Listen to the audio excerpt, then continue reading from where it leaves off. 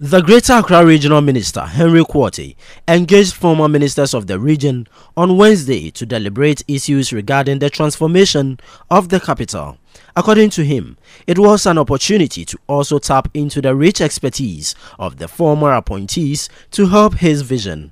During the engagement, the former ministers of Accra, Ishmael Ashite and Niama Ashite, raised concerns over the lack of budgetary allocation to the regional coordinating councils. You have a vision of maybe turning a place into something or putting up a structure somewhere.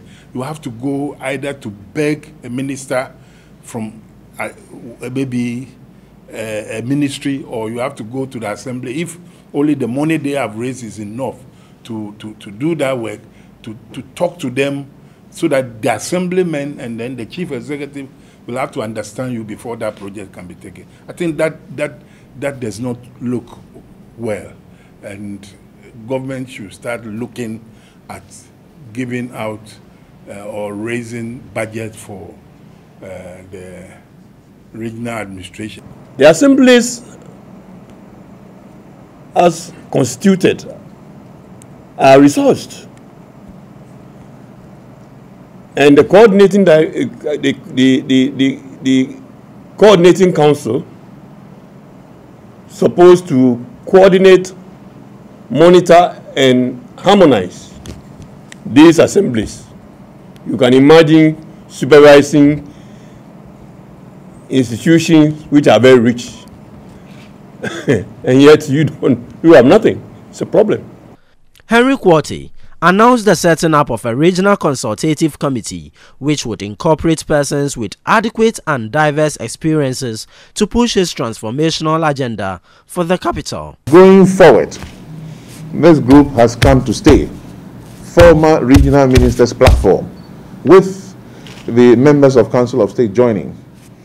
And by the grace of God, I intend, as a matter of urgency, coming up with a regional consultative committee, which will comprise of professionals, when I say so, somebody with a rich land acquisition background, somebody with a rich financial background. We want to have all those, just like cabinets.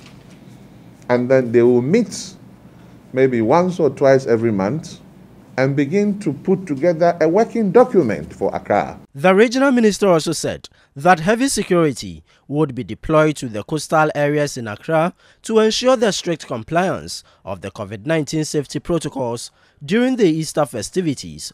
Collaboration with the Ministries of the Interior, whose mandate it is to protect lives and properties, and also to ensure that people abide by the laws governing this country. And the IGP, we have met, and with that collaboration, I'm sending this warning to all of everybody. To Friday being Easter holiday and Monday, please stay off the beaches. I repeat, please stay off the beaches.